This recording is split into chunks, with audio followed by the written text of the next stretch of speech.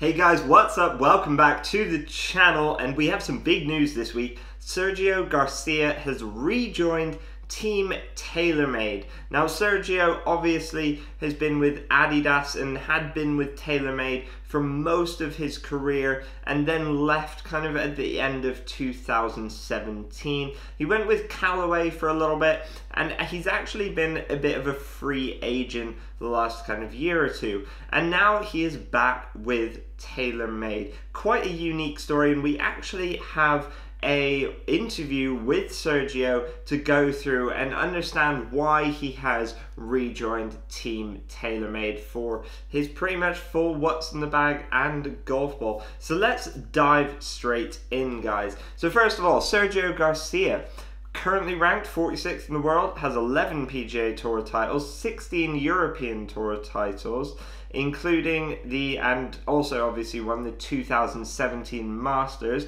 with Taylormade golf clubs, by the way. So it was quite unusual that, you know, he got picked off and left Taylormade after that, but you'd have to think he probably got offered quite a bit of money after he was pretty much at his career high after winning the 2017 Masters. And by the way, guys, it is important to mention that Taylormade actually picked off another free agent at the beginning of this year, and that was obviously Tommy Fleetwood, who had been a free agent ever since, I think he used to be with Nike, and, you know, had been a free agent ever since then, and they have now got Tommy Fleetwood on their books as well. So guys, this is a Golf Digest article all about, with an interview with Sergio, asking him what the primary reason was and a whole bunch of questions. So let's dive in.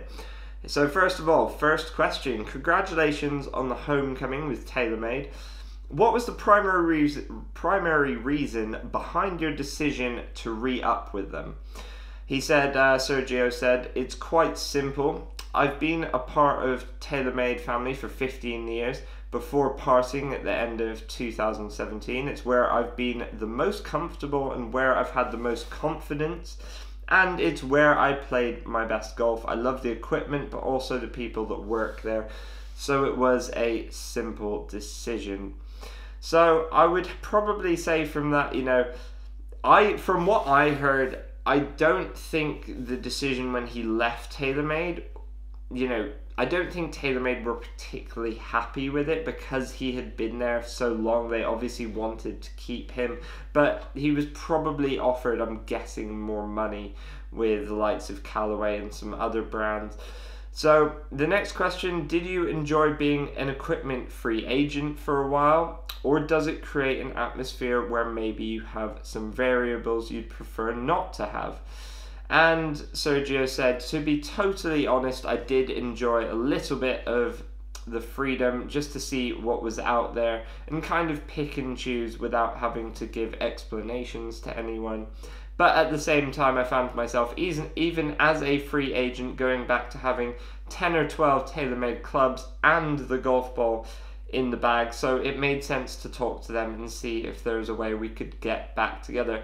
So it kind of sounds like Sergio was using Taylormade clubs anyway, and if you're using a certain brand anyway and you're one of the, well, he's in the top 50 in the world best golfers, why wouldn't you be sponsored by them? You're just going to be getting more money for yourself and making life a bit easier for yourself. So kind of makes sense there. He obviously was a free agent for a while. He was with Callaway for a while. So he's obviously tested out a lot of equipment. And if he came back to having, you know, Taylormade clubs in his bag anyway, then why wouldn't you rejoin? We are going to be going through Sergio's golf bag, by the way, guys, as well. I'll be giving you a full what's in the bag with his golf bag as well. So the TP5 and TP5X balls have developed a solid reputation. How big a role did the ball play in your decision to come back to Taylormade? It was massive, not only for me, but I think if you ask most tour pros, the golf ball is the biggest part of the equipment equation and makes the biggest impact in your game. Playing the right or wrong ball can make a huge impact. Not kind of surprising there when you really think about it. It would be the biggest part of your golf equipment, because it's the only part of your golf equipment you're using every single shot. It kind of makes sense that you want to have the right golf ball. There's some other things Sergio goes on to say that I'm going to go through with you guys in a second to do with this, that really had me kind of thinking a bit more about why it's so important. So, how do you go about testing golf balls, and what is the one box that ball has to check before you're ready to put it into play, and how long does that process usually take? Funny enough, it doesn't take very long for me. There's always a couple of things you want. You look at the numbers and spin rates to make sure the ball is going where you think it should be going, but for me it's mostly feel. I've always been very much a feel player, and if I hit the golf ball and feel it should have done something and it does, then I know I'm in good shape. The problems come when I feel like I hit a shot a certain way and the ball doesn't do what I feel. And he goes on a little bit to explain that a bit more, and to be honest, I can kind of relate to that a little bit, because if you've ever been at the driving range and you've been working on your swing, sometimes you'll get a really funny ball that you made a good swing, you hit it a certain way, or you think it should be a fade or a draw, and sometimes the ball, especially I'm using range balls as an example because they're obviously not the highest standard of golf balls, and you just get more of extremes with them.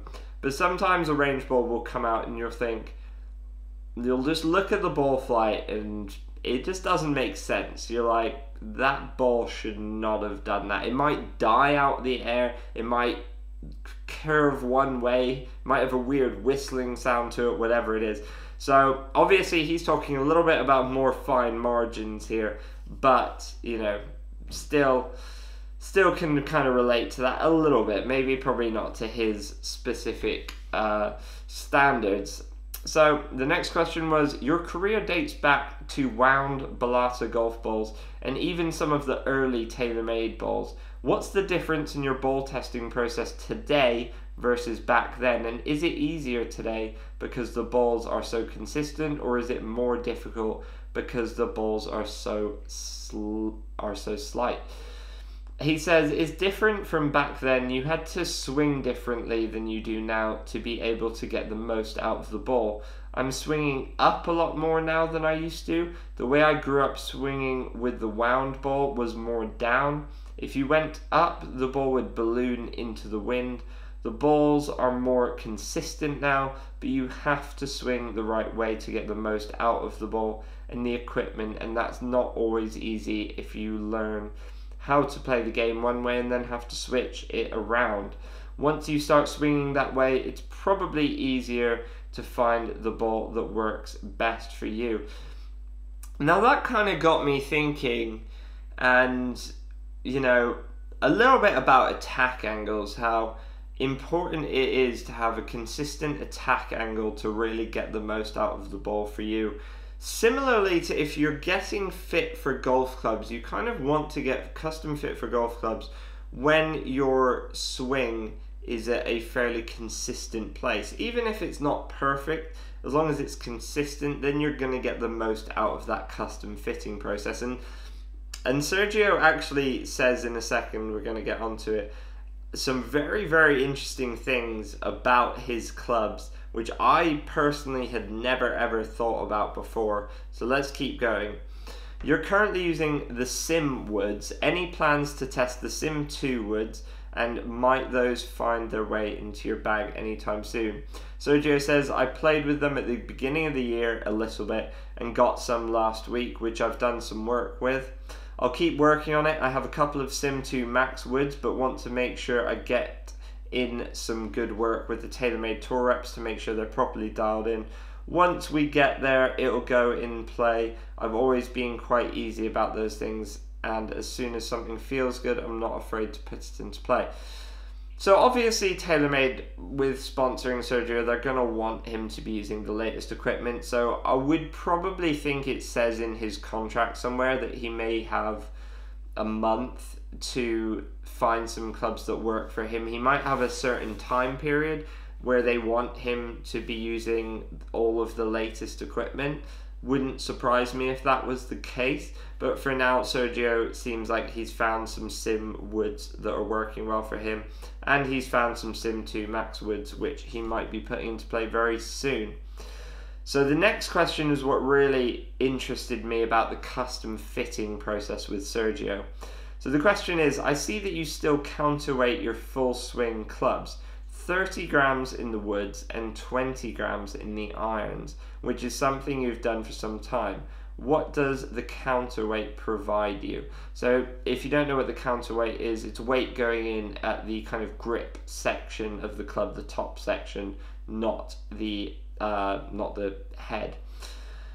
So he says, I've been doing this since 2005. The way my swing is, I have quite a bit of lag, which is great because it provides me a lot of power and smoothness in the swing. But if you're not careful, the ball can spin too much. I like heavy clubs, but if the club gets too head heavy, I tend to lose it a little bit behind me because of the lag. And it's difficult to get the club in front of me to hit proper shots. What we found was that by counterbalancing the clubs are still heavy, but the swing weight is lighter. That makes it easier to get the club head in front of me because the club is more balanced and not so head heavy. So according to Taylormade, Sergio Garcia's clubs start at a D4 swing weight but move to a C7 after being counterbalanced. So basically they're moving more weight into the top section of the club, the grip and that sort of area. That was really interesting to me, to listen to him talk about the relationship between the lag in his golf swing and the adjustments they've made to his golf clubs because of that.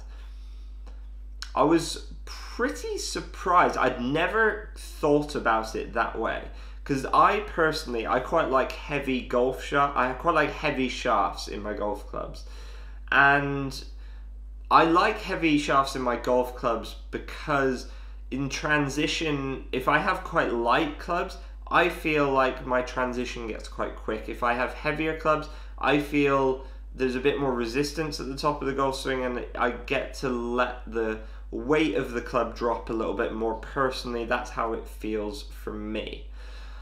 So but I had never really considered counterweighting with the clubs before.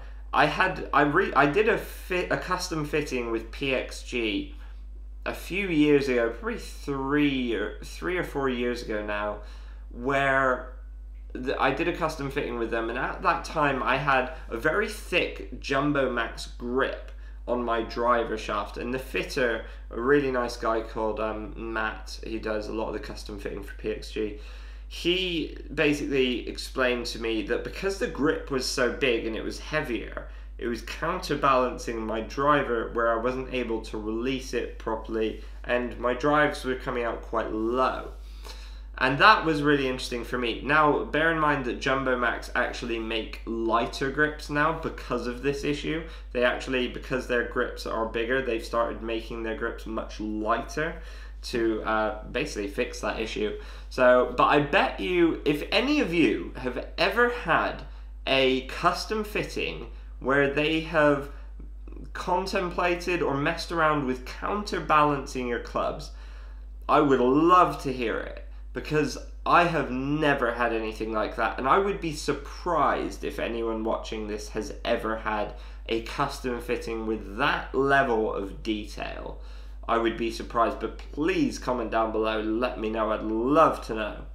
So there's a few more questions. Over the years you've gone back and forth between blades and irons with a bit of muscle cavity, and you have Taylormade P750 irons in the bag now. What do you look for in an iron? There's a couple things. I don't like thick irons, so the top line and leading edge need to be thin looking. I usually also don't go with big cavity backs. The P750s just have a little bit. I feel like I struggle to be consistent with my spin with a big cavity back iron. Usually with them I spin them too much and struggle into the wind. The P750s aren't blades, but they play like them, which is a good combination for me. I would have to personally agree with that. I think whatever iron I'm using, whether it's a blade, a cavity back, I love a thin top line. It just suits my eye perfectly. And, you know, also those P750s he's currently got in the bag, I wouldn't be surprised if he goes into some of the newer Taylormade irons soon. Yeah, I wouldn't be surprised if that happened, but we'll have to wait and see. So the next question, they're allowing rangefinders this week at the PGA. If you aren't aware about that, they are allowing rangefinders. What are your thoughts on that, and will you and your caddy be using one? I haven't thought about it much and have to talk to my caddy, his name is Glenn Murray, about it and see if we will or not. Whatever you can do to make the game quicker and more enjoyable is a positive. It doesn't bother me a bit if we use it or not. We have our yardage books, and even if we use the rangefinder this week, we need to know the carry over the bunkers and things like that. We still need those numbers, and those are difficult to get with the rangefinder. So I'm probably going to do a whole different video on this, rangefinders versus not on the PGA Tour, because it's quite an interesting argument. There's positives and negatives to it. Very interesting to that. I think the thing is, I'll go into more detail in this in a separate video, but I will just say that I do agree it makes the game quicker and easier, and I 100% agree with what he said there. And you do still need to know your distances over bunkers, so rangefinders don't fix all the problems for you. And to be honest, PGA Tour players, like, their caddies get it pretty dialed in anyway with the distances. So a rangefinder, I think the caddies do a good job anyway. So yeah, that I'll go into that more in a separate video. What's the last golf club you spent your own money on? It's quite an interesting question, because most tour pros, even if they are free agents, they get their clubs for free. He says, that's a good question. It's been a while. As a young amateur, I remember the first Taylormade driver that was metal and it had the little dots on the back. The Taylormade Tour Preferred Burner Plus. I bought one of those and I remember being very, very excited about it. My dad was a head pro, so he gave me clubs growing up and I didn't have to pay for them, but I remember that being the last one. So it's been a while, so he hasn't paid for clubs in a long time. But that is quite interesting, and you have to admit, you know, with clubs having changed materials quite a bit from wood to metal to different types of metal to now kind of carbon fiber and titanium and those sorts of things. Yeah, you would be excited if a golf club came out tomorrow and it was a completely different kind of material that was supposed to be way better. We'd all be super excited and just handing over our money. How important is it to you to make the Ryder Cup team?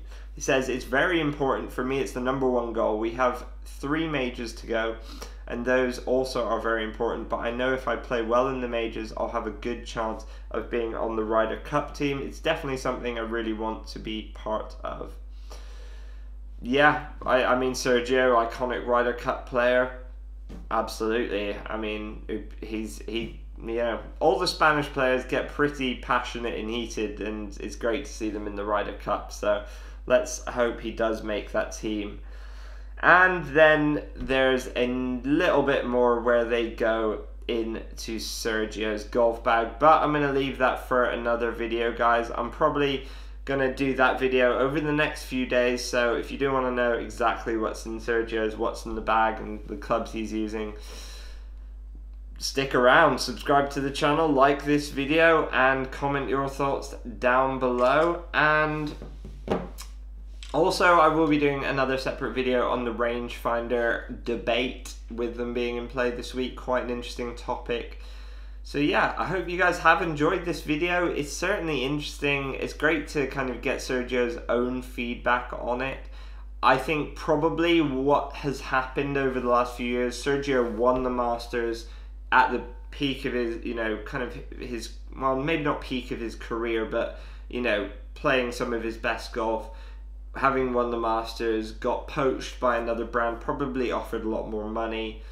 Maybe for whatever reason, maybe with him not having done so well the last few years, things ended with that brand, resulted in him being a free agent, and with him then having gone back to mostly Taylormade clubs, it only makes sense for both parties to be an official Taylormade representative, with him being sponsored by them now. I'd also love to know, if you guys had to be sponsored by one golf brand, who would it be? Titleist, Taylormade, Callaway, Cobra, Mizuno, all of these guys, great brands, great products. So yeah, let me know, comment your thoughts down below, and like this video, subscribe to the channel. I'll see you guys in the next one. Thank you so much for watching, guys. As always, grip it and rip it.